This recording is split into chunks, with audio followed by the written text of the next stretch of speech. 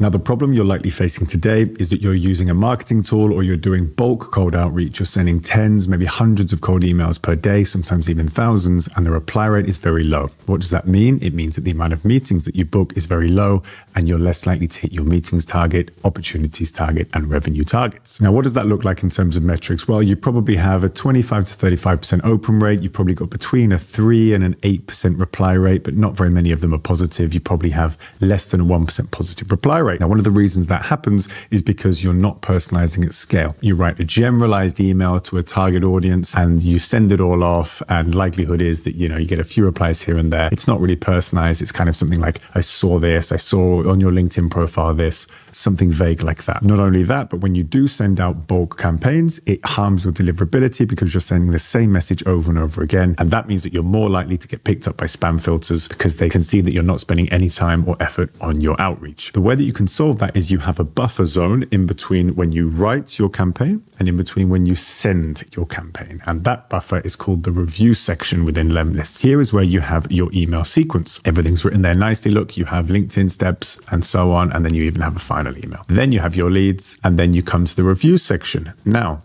most marketing tools, what happens, you just click send and it all goes off. There'll be this email, then 3 days later, it'll be this email, blah, blah, blah, blah, blah. Then the rest. This isn't what you do within lemlist. Here, what you're able to do is, if you would like to, if there is a particular campaign that needs to have everything reviewed at the same time, it doesn't matter about personalization, no problem. You can do that. You can even auto review leads. Why is auto reviewing good? It's because if you have an inbound campaign, the time difference between when they sign up, for example, if someone signs up to your website and says, hi, I would love to buy this right now. I'd love a demo. Can I have one, please? If you spend more than 5 minutes getting in touch with that person, there's a problem. And the conversion rate is the problem. The conversion rate drops drastically, something like 80% lower if you answer after 5 minutes compared to within 5 minutes. So the auto review feature is there if you need an immediate. Every time someone arrives in this campaign, you need to auto review them and you need to send them an email. This is how you can do that as well. You can also review based on the deliverability of someone's email. So it means if you only want to review deliverable people, you just click this here and that will only make sure that only the deliverable people are auto reviewed. Key purpose of the review section is not necessarily to do it in bulk. It's not necessarily to go and auto review things. It's to be able to go in here and adjust the copy of the email for each particular lead. So here what we have is we have some people. Let's go on me, for example. If you were to click on my LinkedIn profile, you were to do a bit of research and then you realize that, for example, I'm a big fan of football, let's say, you might want to personalize this and make a reference to football, a reference to something I've said on my LinkedIn, a reference to my previous work experience, whatever it may be, however you're personalizing, and you can add it in your email. Now, you can't do that if you bulk send, and you can only do that one by one if you go along here and then you personalize this, blah, blah, blah. You type it in here. Let's say I don't want this. Okay, get rid of this. Okay, that looks good to go, ready to go.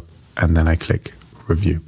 That is how you can review a lead within lemlist. And the purpose of that is, again, to get more positive replies, to be able to do things one by one instead of doing it in bulk. And as you can see here, it's nice and clear. Everything's prepped, ready to go. We've written our sequence here.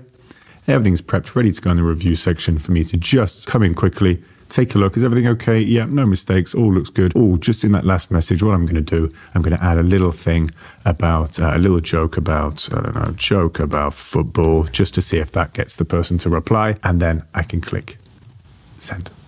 And the review section is where you can do that. And that is the difference between doing things in bulk and doing things one by one. We call it personalization at scale. With lemlist, you have the choice to do whichever you would prefer. Don't forget as well, there is this option if you have lots of leads again and you would like to review them all. You've had a check of a few things. You've had a check of your custom variables. So for example, first name. Okay, first name seems to be working. I don't have any mistakes. Yep, looks good. And you want to just review all of them. You can do here. Now, one thing you may say is, well, this might take a long time.